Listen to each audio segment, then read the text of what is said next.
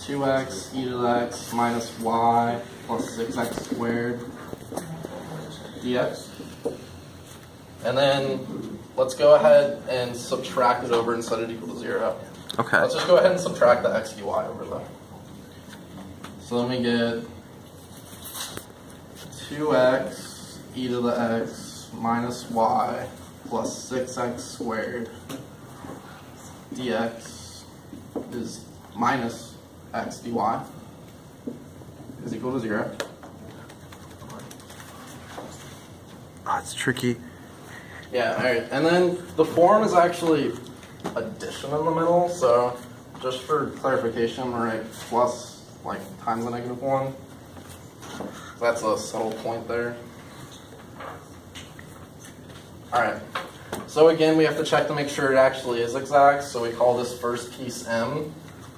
So we compute del m del y. And when we do that, we just get, well, that's all a function of x, that's just 0. Then here we have a negative y, so we get a negative 1, and then that's solely a function of x, so 0. And then over here we do del n del x, where that's just n. And that's a negative x, so we just get our negative 1, so it's exact.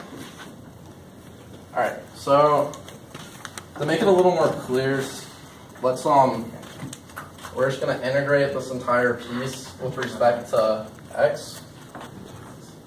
So you get 2x e to the x minus y plus 6x squared dx is equal to the integral of negative x dy. So we're integrating with respect to x. Here we can use tabular as a quick method for solving it. So we pick the term that differentiates down to 0, and we just do that. So it's our 2x.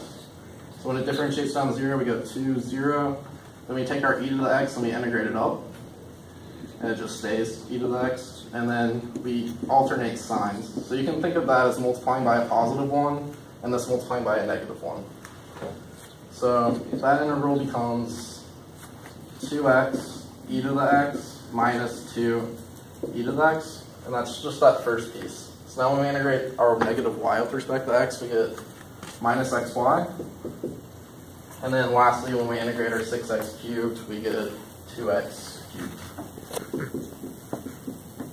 And then over here, we're just integrating with respect to y, and we just get a negative xy. And again, you can throw on plus c on the side. Alright, and then you look to see what's similar, and you only keep one copy of it. Does that make sense, you guys? So the negative xy, we have it on both sides, so we just keep one copy of it. So you can literally just think of it as erasing it on this side. Which is what I'm going to do.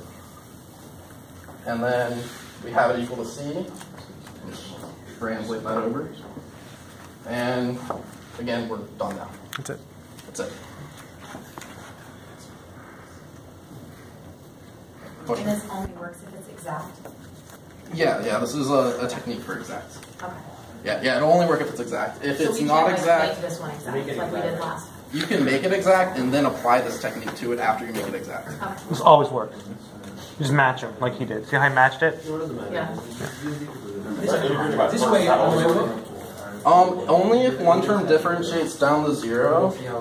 If it doesn't, then you have to go and do integration by parts. There's some other techniques that you can use too, though. Like with sin x, e to the x. Do you have something else that are differentiated down to 0 and then one work? Only one of them has to. Only one? Yeah, only one has to differentiate down to 0 because that's what they have to figure.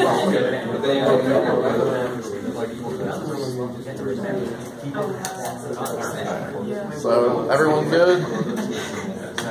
Alright, so